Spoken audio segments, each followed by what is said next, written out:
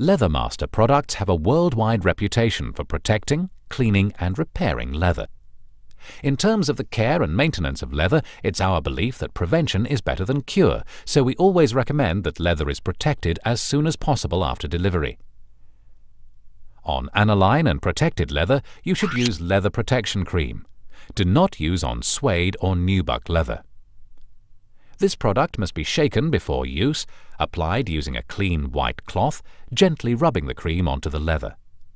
A light coat is all that's required. Too much may leave a milky sheen over the leather. The coating should always be first tested on an inconspicuous area to make sure that there's no unwanted effect.